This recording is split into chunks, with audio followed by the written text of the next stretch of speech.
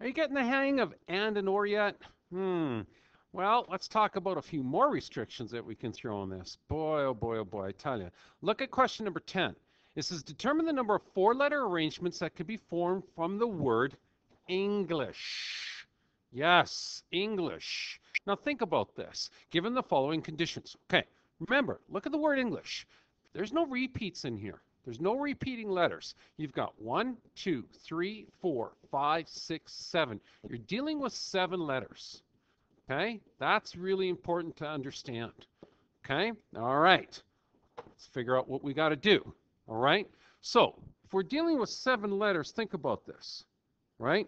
We want 4-letter arrangements of these 7 letters. So we're not going to use all of them. We're going to use 4 at a time. So, okay, let's think about it.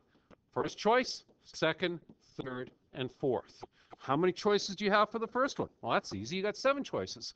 But since you can't repeat these letters, and you're going to pick one at a time, it's like picking them out of a bag. You're not going to put it back, right? Otherwise, it'd be 7 all the way across all the time. That'd be kind of silly. You want different 4-letter arrangements. Okay, so the first one, you got 7, you picked one out. That means you only have 6 left. You picked that out, you only have 5 choices for your third, and you picked one more out, you got a 4th choice. And you multiply that all together. 7 times 6 times 5 times 4, that works out to be 840 choices here. Now, let's start throwing some restrictions on this.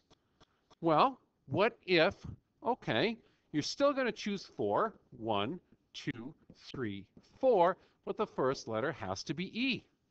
So how many E's do you have to choose from? You only have the 1. Okay, but once that E has been chosen, how many letters do you have left for this one? Well, think about it. You chose the E already. That's a given.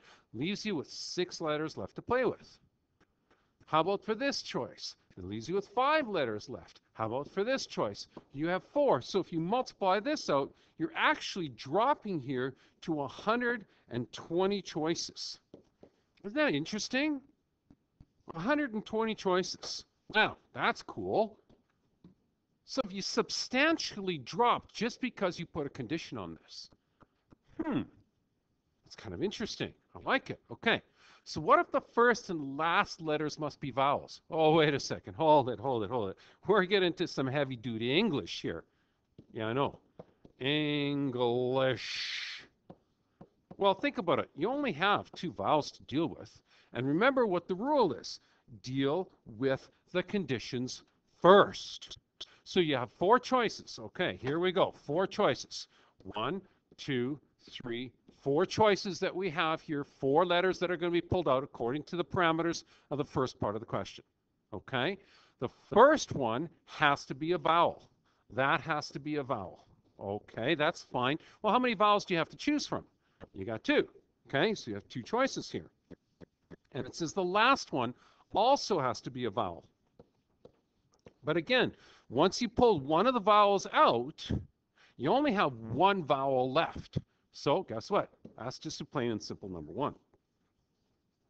Now that you've dealt with this, remember you had 7 letters in total. 1, 2, 3, 4, 5, 6, 7 in total. You've just dealt with the E and the I. What do you have left? We have 5 choices left. So you got 5 choices for this one. You got 4 choices for this spot here. You multiply 5 times 4 is 20 times 2 is a total of 40 different possibilities. Okay? Interesting. Now, let's do another one. This one becomes even more curious. Look at this one. It's one of my favorites. In this particular question, it says the word must contain the letter G. Okay, well, my question is this then. Where does the G go? Well, if you think about it, you have 4 choices. 1, 2, 3, 4. The G could be in the first position.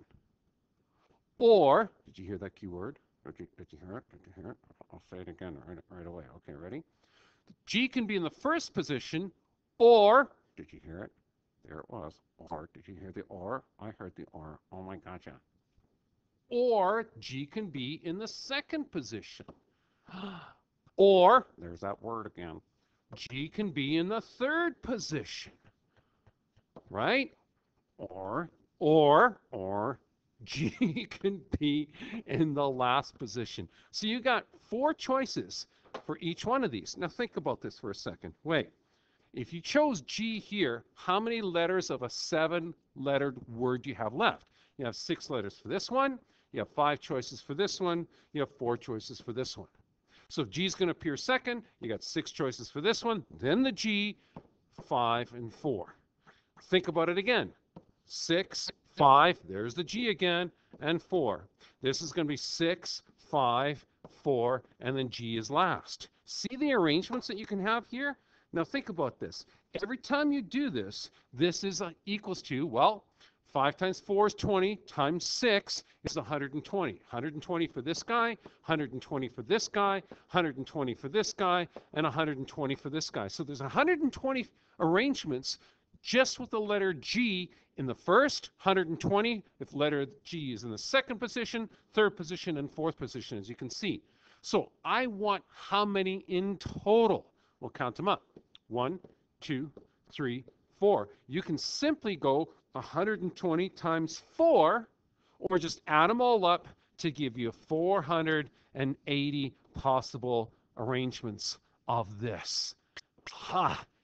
Notice what I did first for every single one of these questions. Every single one, I made sure I dealt with the restriction first.